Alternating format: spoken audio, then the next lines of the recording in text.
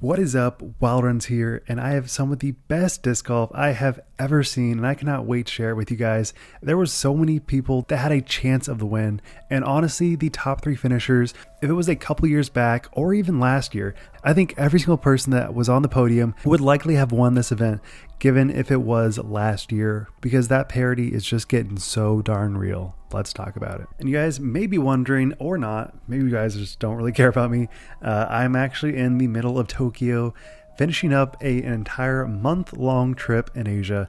It has been amazing. I definitely have to say that it has been tough to not upload nearly as much as I want to. I've had so many video ideas come to mind, and I've been desperately wanting to crank them out, but I'm kind of just experiencing life before life happens, aka kids, even if it does come at the cost of uploading a little bit less, but that is just for a brief stint of time, because I still have some Simon content that I really want to upload, but what's more than that is I have a very, very exciting announcement, actually a couple, and I don't really know how much I want to leak, but I will definitely say at the bare minimum that you will see a lot more of me on tour. So definitely look forward to that. I'm still kind of in shock of where this whole channel has come in such a little amount of time, like really not that much. So with that, let's just talk about WACO.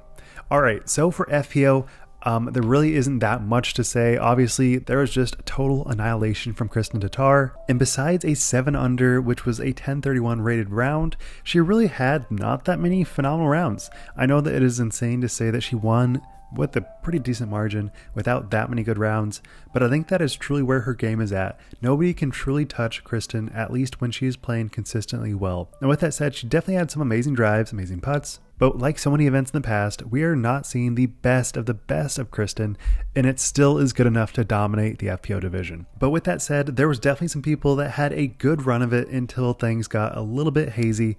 First one being Ella Hansen. Now we definitely have to mention that last year, obviously, some dark things happened for Ella, kind of gave it away in the final round. And while that isn't exactly what happened this year, it is not too far off. And it looked like things were going great for her until round 3, which may or may not coincidentally have happened at the same course, Brazos Park East. And I definitely think there's probably some mental factors that come into play with this, but her C1 putting was 4 out of 9 and she made 0 circle 2 putts. So she finished that round with +4, and Kristen, being the dominant fashion that she is, especially when it comes to crunch time moments, finished with a 7 under on that round, making it an 11-stroke swing. And we definitely know Ella is truly capable of getting a win, but at least for the time being, she really needs to focus on those final round moments, even though this wasn't final round, but it was close to it, because she has what it takes. It just does not seem to come together in the way that she hopes, and is really starting to feel like a trend, not an anomaly. But if you cut out Kristen, the best looking player, at least from some phenomenal drives and some phenomenal putts, was Holyn Handley.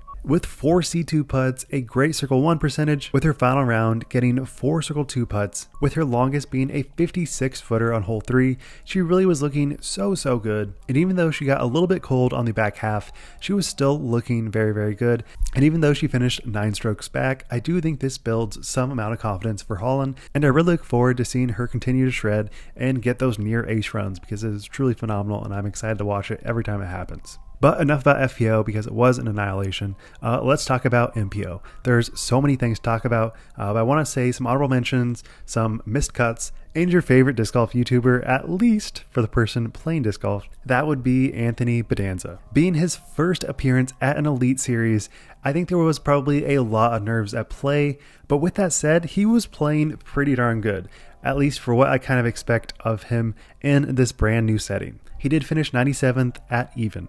Now, even though I have no footage of this, I have to believe that he had some incredible birdies, because his round 3 was 3 under with a 1005 rated. And honestly, I think a lot of these holes, while they may seem very gettable to the pros, if you are not accustomed to the stress that comes with being on tour, I think it really is a tough battle, and you get so much better at it the more you do it. So I think while he did have some struggles and did get a triple bogey in round 1, I think all of that is just kind of growing pains, because he will get better as time goes on. But next up, let's talk about the people that we expected to make the cut that did not. First one being Drew, finished 83rd. I think that's probably not crazy, because I don't think Drew really does too well at WACO. But with that said, still kind of surprising. Next up, Paul McBeth, ends in 64th place, missing cut. And then another world champion, Isaac Robinson, also did not make the cut. Now, he was only one stroke away from making the cut, so I think while this is pretty sad, it's honestly probably not that crazy. It's just unlucky, things happen. That's the way WACO goes. But the biggest thing that I did not see coming was Simon finishing in 76th place, nowhere near the cut line. He actually published a video today mentioning that his round didn't really feel terrible. He just didn't really get things going the way that he had hoped. But it is definitely crazy to think this might have been his worst event of all time. That is just a shocking statement, and it truly shows the level of parity that we have in disc golf. I don't want to rejoice over Simon's failures, but it is certainly cool to say that we are in a time where Simon Lizotte is not good enough to make the cut line. I'm sure this will not happen consistently, but it is still so crazy that we have all these players that are fighting for the win, even when it comes to like 30th place. You can be 30th place in round 2 and still have a fight for the win. And then just quickly, some honorable mentions. Dickerson was incredibly sharp, at least his final round, where he had 9 birdies through his first 11 holes of his final round. AB totally shreds, finishing 11 under in his final round with the ace. Love it. Kyle Klein was looking incredibly good. I thought he might have a run, but ultimately was just a little bit shaky and missed 15 circle 2 putts, hitting only 1 circle 2 putt per round, which is just not enough to fight for the win. Next up, Mason Ford was incredibly smooth as always. It was really looking like he might have a go of it, but as the final round progressed, he just had a couple of slip-ups that put him out of contention. And then the last honorable mention has to be your boy, Papa Nate. I was not thinking he was going to have a true run of it because I was like, yeah, first round, he's doing good. I want him to do good, but that's just probably not going to end up all that well because he's really struggling with consistency as he is taking a step back in disc golf. But it seems like, wow, he's still just incredibly sharp. If he really does want it, he seems like he can have a good run of fighting for the win still, which is awesome. And he mentioned this before the final round, which is very telling. If I can get this off my chest, when I lost my cash streak last year, it messed with me, and I thought, oh, now I'll play aggressive, and I don't have the pressure on me anymore. And I forgot who I was kind of, and I missed cash a bunch more times, and I can't even remember how it happened. And now I'm just being me again because I thought it would be fun to play aggressive, and it wasn't. Not for me, because that's not the way. That's not who I am. So now I'm back to throwing the shots I want to throw, and obviously that's paying dividends because I'm playing way better than I played pretty much all of last year. But lastly, let's talk about the true contenders. It was a neck and neck race for the win between these top 3 players, Nicholas, Luke Humphreys, and the inevitable Gannon Buhr. Now, I have so many thoughts about these podium finishers. I have to say, I was really hoping that we could get a chase card champion with Nicholas. I was thinking it would be so cool for him to win from chase card and get a sort of major, even though it's not a major, and it would have been his first Elite Series win. And if you look at his putts throughout this entire tournament, it feels like his putts from Champions Cup. Just absolutely insane. It is astounding how consistent he is from the putting green, and his drives were just so freaking perfect. And I honestly thought this is kind of just like a lock. At least at hole 16, it was looking like there's no one else that can even touch him. Assuming nothing crazy happens, he has what it takes to take it down.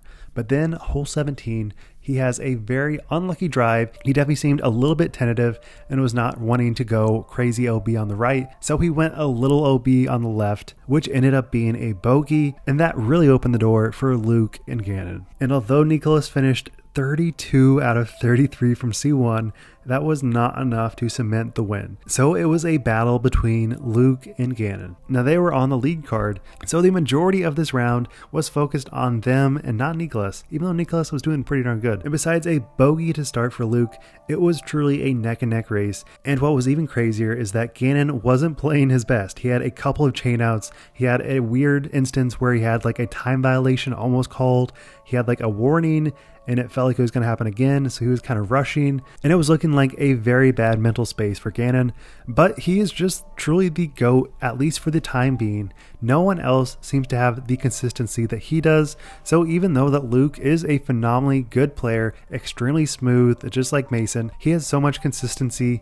Every time he putts, it looks like it is just guaranteed to go in the basket. Even with all that said, there was one moment where it all came crumbling down, and I kind of saw it coming before the hole even started, and that was the final hole, hole 18. Now I was doing the mental math. I was like, I know Luke has the distance, but with the uphill, I just don't know if that's actually going to be a reality, especially with all the nerves coming into play at this very moment. Now that is very telling because his drive at least was way shanked. It got lucky. It went into great position, but the second shot was a disaster, going right into the OB, which I think he probably didn't even really know about all that much. It honestly looked fine out of his hands, got stopped right into the OB, giving Gannon a perfect chance to get an upshot and get the win. Now Luke gave it a heroic run, but that ultimately was just a little bit too short, and Gannon throws one of the best upshots I have ever seen, especially when you absolutely need to hit it, and ends up being about 25 short, and then jams it, making him the WACO champion. Now I will say there's so many cool things about this round.